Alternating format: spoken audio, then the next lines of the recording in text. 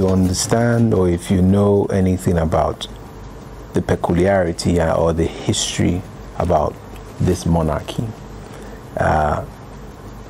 it's not, even though the succession process for all the waves comes to a peaceful resolution at the end, the outcomes haven't always been as straightforward as anyone would imagine. There have been instances where brothers have succeeded the monarch. There have been instances where one who ought to have been gave it up for a nephew, or was it an uncle that was older? There have been instances where the elder son did not get it. So I'm saying all that to say that there is evidence to show that it's not necessarily straightforward or automatic. And having that in mind, you know, is very important. And also really believing in providence, in God's hand, in everything, even when it does not appear to go the way you imagined. Really just having that in the back of your mind makes journeying easier. Not easy, easier. So I think that's how I will attempt to answer that part of the question.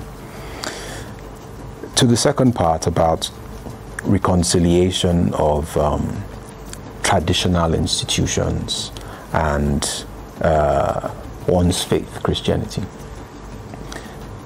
Once again, this is a question that is coming up quite a fair bit over the last 12 to almost 16 months.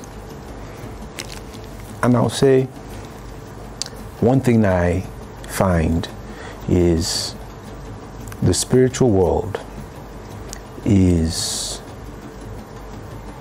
a neutral place. When I say it's a neutral place, anybody can, it's like the internet, anybody can access the spiritual world. Traditional people who have their indigenous beliefs, Christian, Muslim, Buddhist, you can have access into the spiritual world. And that space is a plane where there is interaction. The access through which, or the way through which I access that spiritual world is Christ. And for me, going there through Him and being in Him, anything that wants to try to manipulate or do whatever it wants to do, I just try not to pay too much attention to that.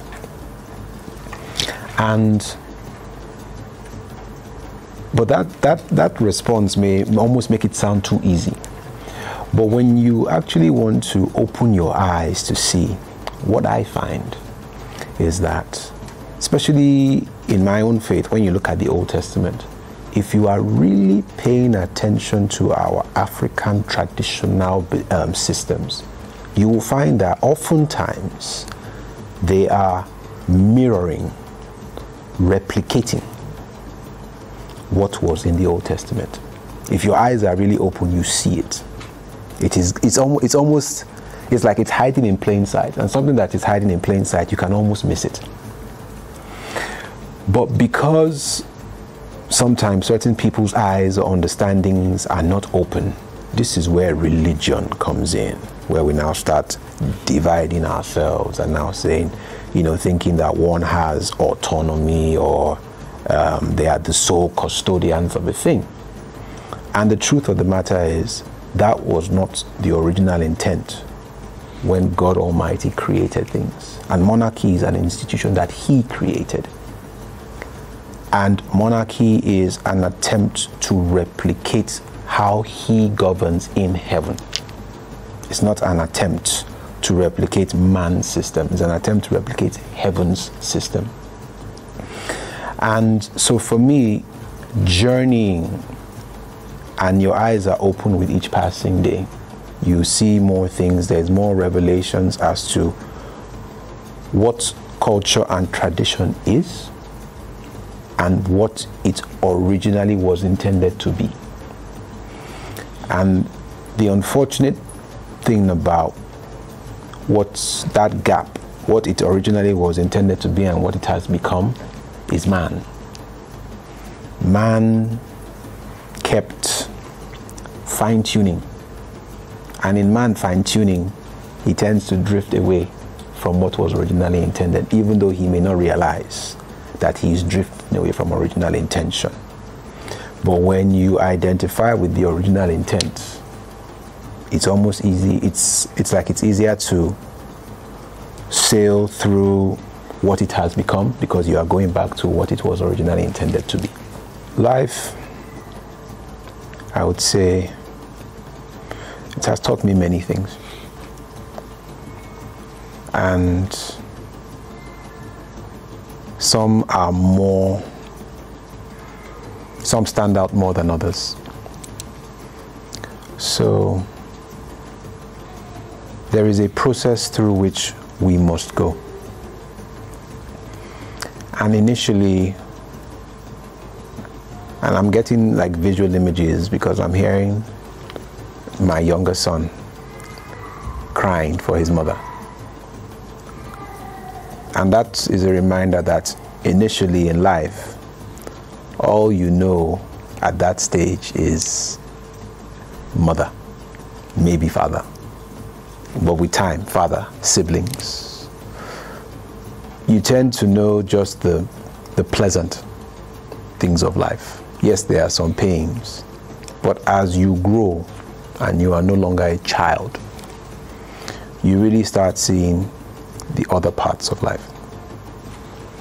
And oftentimes, these things may not be, usually are not, as sweet and pleasant as it was when you started growing up. But it's very important that you quickly embrace these things that are not pleasant. Not because you want to live a sad life, but it's because there is a reason why God allows these things. And I think it's also tied to that question of, turning points in life. The Bible says it's better to go to a house of mourning than a house of celebration. Because I think from that point of view, you really see that, you see the completeness of life. And if you are not able to look at both sides and have an appreciation for both experiences, it's not a complete experience. I'm also thinking about eating sweet things, and everybody loves to eat sweet things. But the things usually that are bitter, not pleasant tasting, often have better effects on your body than the sweet things. So once again, quickly embracing both sides. According to the laws of the land, the resource that is under the land belongs to the government. It does not belong to the people, because as I said, we're not a sovereign nation per se. Now, if that law wasn't there, you will see me fly, literally, because I will not have to call Abuja and say, I would like to do X, Y, Z. And then they give you a whole list of loopholes you have to go through, go and see this regulation, go and see this man and all that in a normal process. Aside from the underbelly of not so straightforward practices, make sure you see this man, make sure you see this man, and that further complicates the process.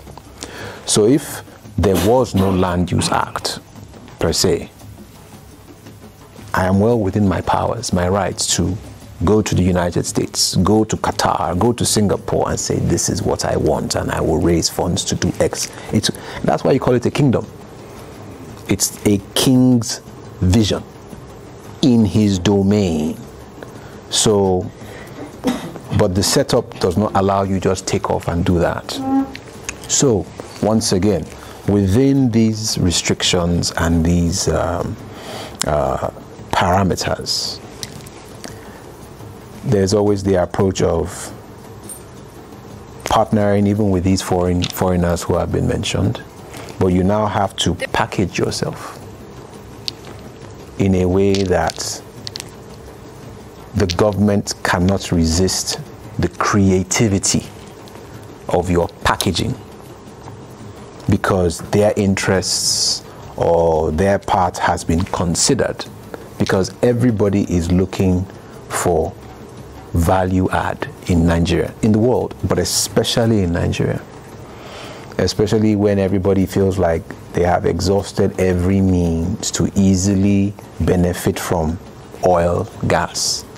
So when you come up with a creative solution or a creative approach, and you having the credibility of being an indigenous natural leader, it's very difficult to resist.